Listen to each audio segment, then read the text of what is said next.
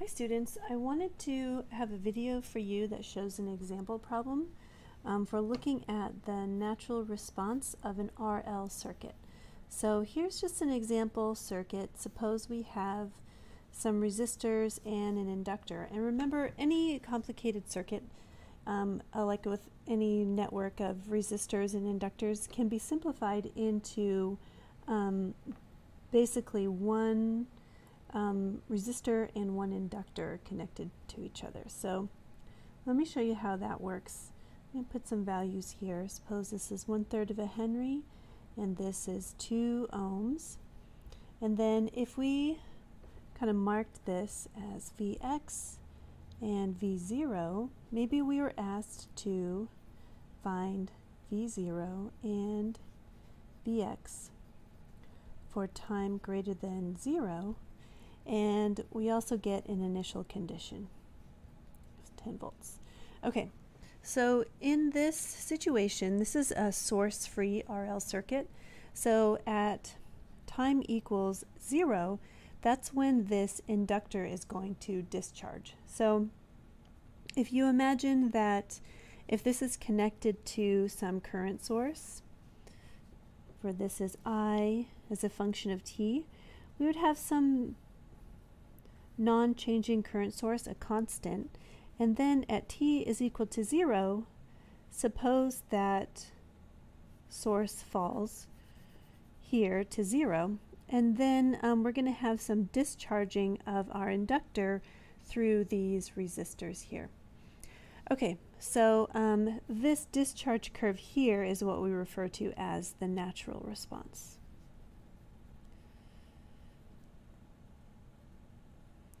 Let's simplify this circuit first. Here you can see these two resistors are in series, so they're equivalent to one resistor of value 1 plus 3, 4 ohms, and that's connected to this inductor, which is in parallel with this 2 ohm resistor. And then if you like to, since this is all the same node, you can put the resistors next to each other. So there's the 4 ohm resistor and there's the 2 ohm resistor, and then you can see that they're very clearly in parallel like this. And here's the inductor over here. So then the equivalent resistance between those two would be 1 over 4 plus 1 over 2, which is 4/3 ohms. So that means that these are equivalent to one resistor of value 4/3 ohms, and that's connected to our inductor. So now you see we have a source-free RL circuit. Initially this thing is charged up, so it's going to have a current stored on it but no voltage, because if you recall, the equation for voltage across an inductor as a function of time is the inductance value times the change in current. So if we don't have a change in current, so this derivative term would be 0, then that means we can have current stored on here, but if this is a constant, the derivative would be 0, so that means we would have no voltage. So in a way, you can imagine that it almost looks like a wire. So if there's no voltage drop across this thing, it looks like a wire. But then at t equals 0, now this thing is suddenly going to kind of wake up. And if we have a falling source here, this inductor is now going to start to discharge through the equivalent resistance. So this thing kind of, as a discharging circuit element, it kind of looks like a current source.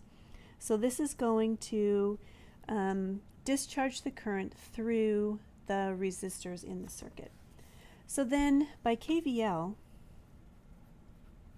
if we go around this circuit here, starting here and walking around, we would have the voltage across the inductor plus the voltage across the resistor is equal to 0.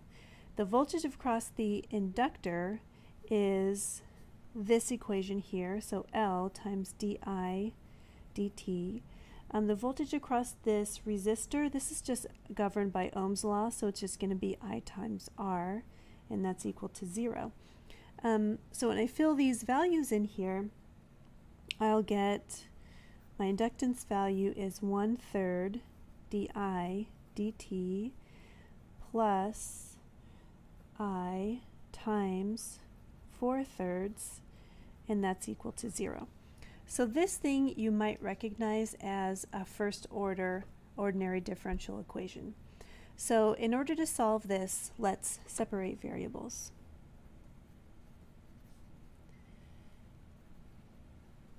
So I want to have all of my I terms on one side of the equal sign and all of my t terms on the other side of the equal sign.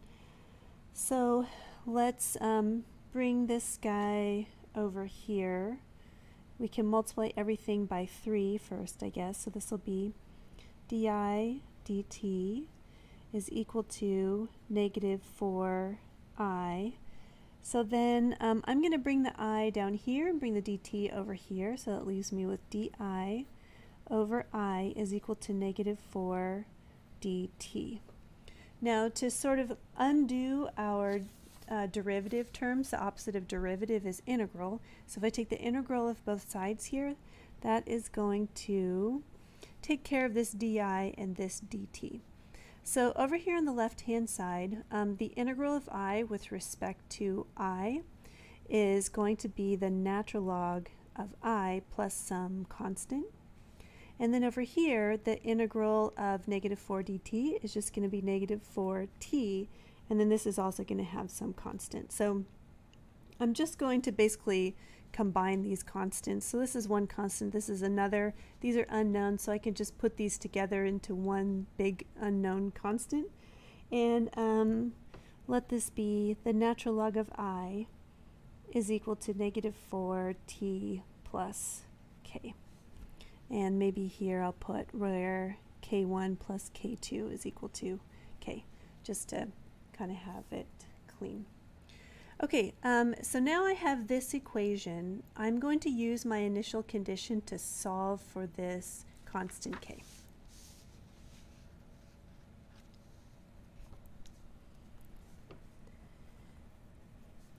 Now use the initial condition, which was that V0 at 0 is equal to 10 volts to solve for k. Okay, so if you think about when this is true, this is when kind of before that inductor starts discharging, right? So our circuit is before this starts generating a current this way. Our current, we can say, goes this way because we have a voltage across here. This is a voltage across our resistor. And we have nothing that's kind of counteracting that because at t equals anything less than 0, this is going to basically be a wire. So we're only going to have, you know, one direction of current flow here, and it just looks like a resistor with a wire. So by KVL in this case, if this is not, it has no voltage drop across it because the change in current is 0, this is going to be by KVL negative voltage across the resistor plus voltage across the inductor is equal to 0. But you guys remember that this thing in our original circuit is actually in parallel with this 2 ohm resistor, right? And they tell us that the voltage drop across here is V0. So that means that I can say that VL at 0 is equal to V0 at 0 is equal to 10 volts. And don't be confused about it's not really a voltage drop across this, but it's like it's the difference in potential between this node and this node because we know that's connected in parallel with this 2 ohm resistor, and they tell us that V0 is equal to 10. Okay, so then we can replace this thing here with 10 volts using that initial condition. So what is this going to be, this negative VR? This is going to be negative I at time 0 times this resistance value plus 10 is equal to 0. And so this resistance value we computed here, the equivalent resistance was 4/3 is equal to negative 10. And that means that we get that I at time 0 is equal to 10 times 3 over 4, which is 7.5 amps. Okay, great. So in this basic series circuit, I have a current of 7.5 amps initially when this thing is all charged up and not changing the voltage at all. This is not supplying any current. This is just acting like a wire, but I have 7.5 amps running through here. Okay, great. So this is basically a point. So the point 0, 7.5, where this is my t value and this is my I value, is a point on the current curve. So if I plug this value in to my equation from above,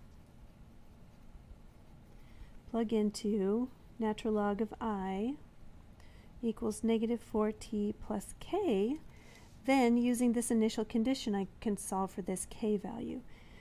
So at when I is 7.5, I have t is 0.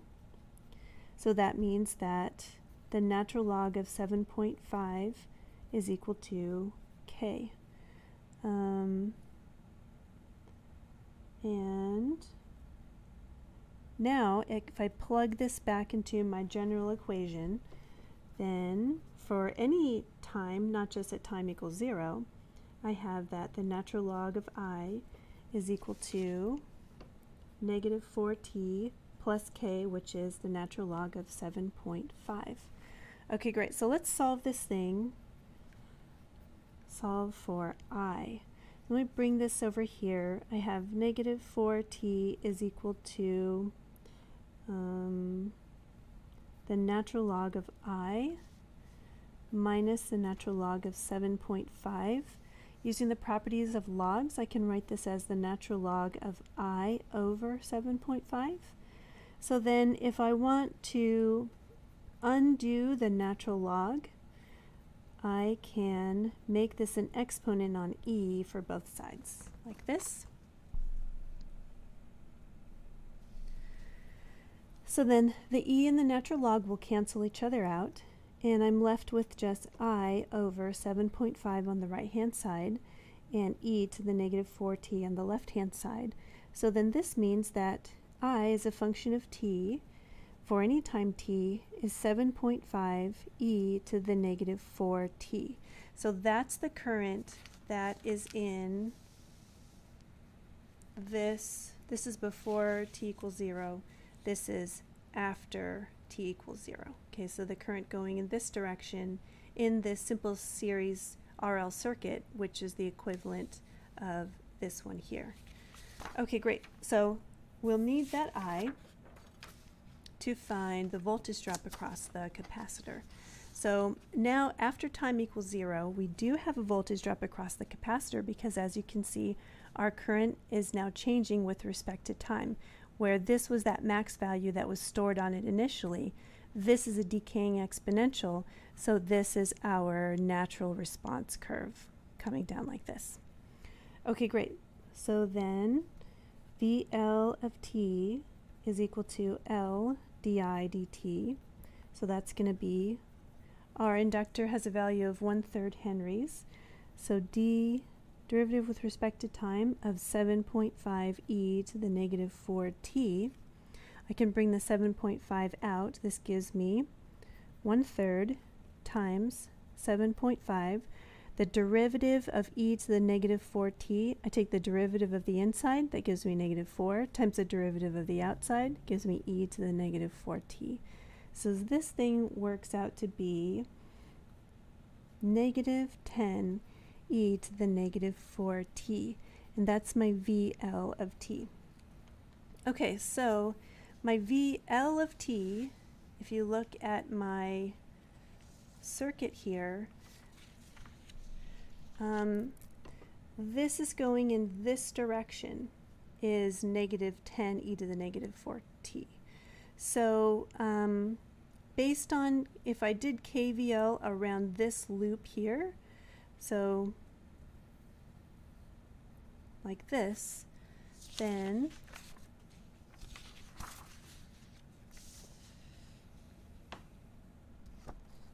I can say KVL relates VL to V0, and that is that VL of t plus V0 of t is equal to 0. That's my KVL around that loop. I get negative, I get that V0 of t is equal to positive 10 e to the negative 4t. Okay, great. So that's the first thing that we were asked for, that V naught of t. The next thing we were asked for in the problem was Vx of t. So to find that, we can use a voltage divider. So our circuit had, this is the Vx of t that I want to know. This is a 1 ohm resistor. This is a 3 ohm resistor. And I now know that this voltage here, V0 of t, is 10 e to the negative 4t. So that means that across here I have a V0 of t. So how much of that 10 e to the negative 4t goes here and how much of it goes here? Well, I can use my voltage divider.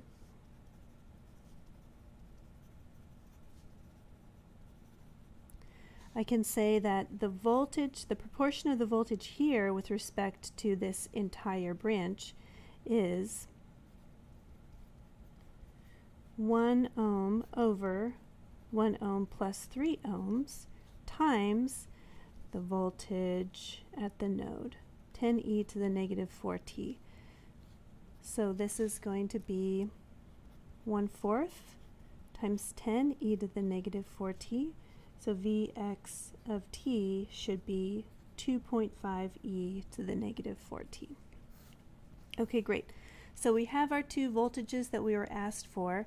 These are both decaying exponential voltages across here and across here that are kind of provided by this inductor here that is discharging through these resistors. So that's an example of a problem where we're asked to evaluate the natural response of an RL circuit. Let me know if you have questions about that.